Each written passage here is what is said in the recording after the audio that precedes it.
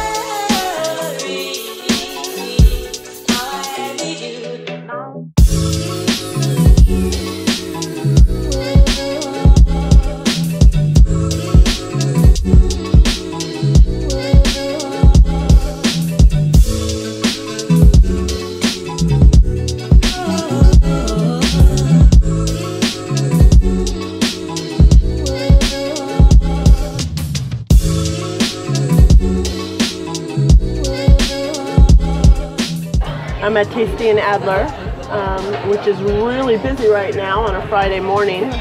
I feel like these breakfast places are really crowded on days where people should be working. I don't know how they pull it off. Yesterday I spent the majority of the day in the eastern part of Portland on the east side of the river. So I feel like I did all of that. I ended up biking 14 miles, which isn't a lot for people who bike all the time, but I was exhausted and not able to like stay straight on the bike near the end, so it was a lot for me. Went to the Oregon Museum of the Science and Industry, which was super cool. Saw a planetarium show, and I saw a movie about space. And today I'm now on the west side of the river, and I'm starting out with brunch. And then after that, if the weather is still not too rainy, I'm going to the zoo. I ordered the chocolate potato donut because I read online that that's really popular, even though it doesn't sound like something I would normally get. And I ordered the steak and eggs, even though it's like sounds like a lot of food, but it's really popular here. So if I can't finish it, I'm probably gonna finish it. I just will skip lunch.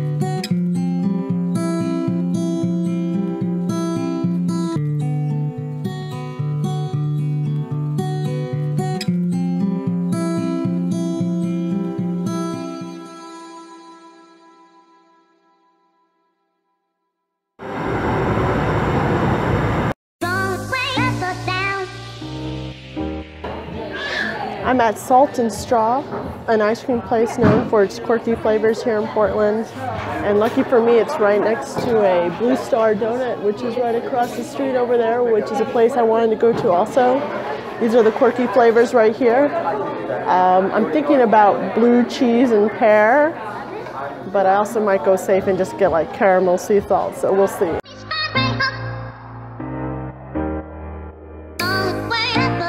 So I just had a very interesting pear and blue cheese ice cream from Salt and Straw, which is a little further back there. I thought it just had pieces of pear in it, but it actually had pieces of pear and pieces of blue cheese in it, which was shocking when I reached those chunks of blue cheese. But it was interesting, that's for sure. Now I'm going to Blue Star Donut, which I read is one of the best donut places in Portland. I read that Voodoo Donuts is overrated and you should try Blue Star. I'm going to try them both.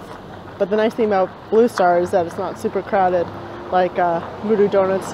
Something to wash that taste of blue cheese and pear out of my mouth.